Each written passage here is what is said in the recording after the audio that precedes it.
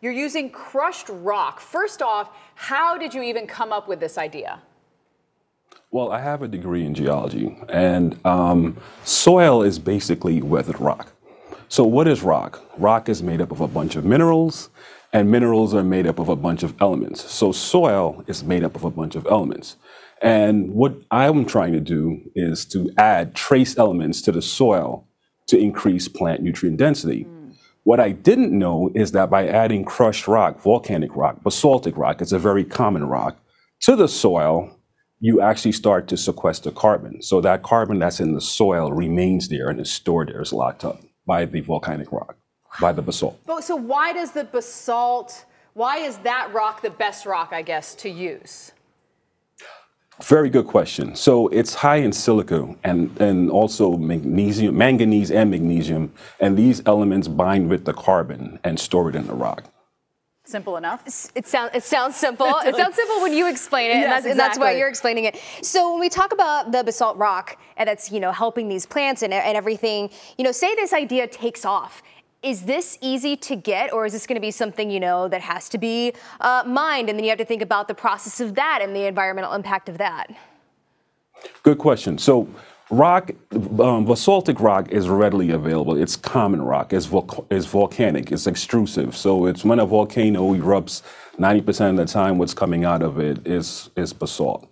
So it's rock that's widely available around the world. You can purchase it online or go to your local quarry. Very easy. So how exactly are you measuring how much carbon is being sequestered and how much more is it sequestering, I guess, if you will? The percentage, do you have a percentage? No. So right now we're in the middle of the trial, and we have an instrument called a lysimeter, which collects water. And in that water, it's a carbonate or a form of carbon. And we will be measuring the amount of carbon that's collected in the water. So I'm just curious, what types of things are you planting, in this soil? What is it growing? Is it vegetables? Is it food? What are you doing with it? Green leafy vegetables. So stuff that's typically high in nutrients. Can survive the winter. Okay, could you just take this crushed up basalt? Does it have to be in the soil, or could we just lay it around areas that need a lot of help, maybe some factories that are really spewing stuff out? Could it work that way?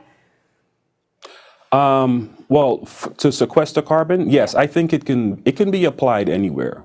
Well, let me not say it that way, but it can be definitely applied agriculturally, but also like in a golf course or something like that, if you want to put some crushed rock to interact with the carbon in the soil, definitely.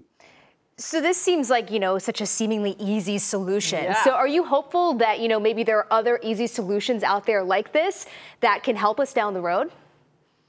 Definitely. And that's what we're trying to accomplish. So I'm focusing on nutrient density, and the researchers at Cornell are focusing on the carbon sequestration. When do you think this is all going to be ready to go? Well, we started a trial. We started late this growing season, but we also have to gather the data, write it up, and then publish it. So it's going to take a while, about 18 months total. All right, well, we look forward to it.